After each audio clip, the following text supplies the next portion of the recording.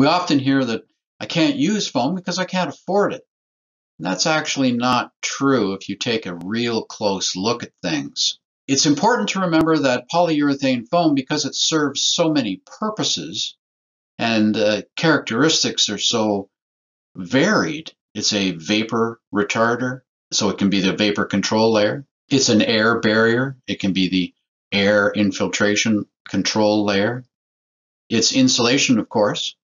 It's fully adhered. It's doing a lot for our construction, our buildings, our building envelope. So if we're comparing the cost of foam to that of other materials, you have to remember it's an insulation and a barrier. So we get the benefit of a single product doing so many tasks.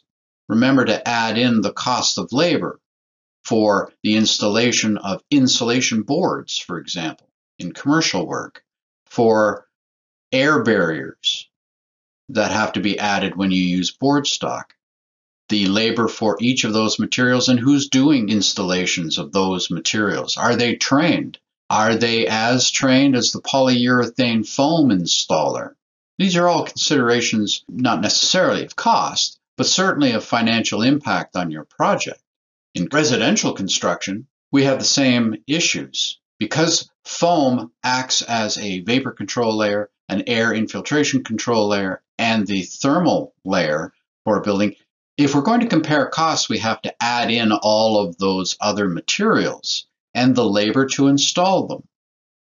If we think about insulation specifically, and we are buying an insulation, so let's look at the R value. Let's look at the installed cost per R for foam and compare it to other materials. If we consider the installed cost per R, and it's R value, that's what we're buying and that's what we're looking to compare the costs of. R13 fiberglass bat is about 20 cents a square foot per R.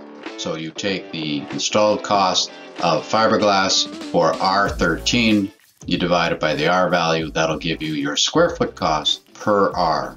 And these are taken from RS Means, which is a database for all construction materials, their installation costs, their raw material costs, etc.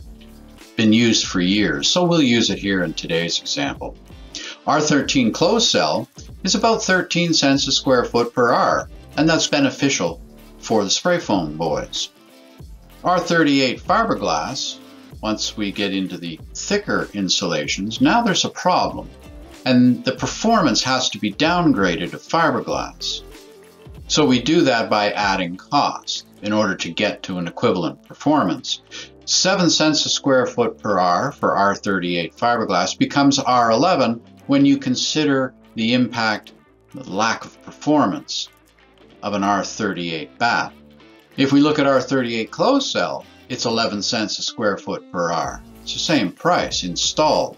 So with the benefits associated with spray foam, structural integrity, vapor control layer, air infiltration control layer, and insulation, it makes more sense at this point to use spray foam. To help you understand a little bit more about spray foam and to help you integrate it into your operation, I've created educational courses on my website at letstalkpur.com, or you can click on the link in the video description. I encourage you to check them out. I'll see you there.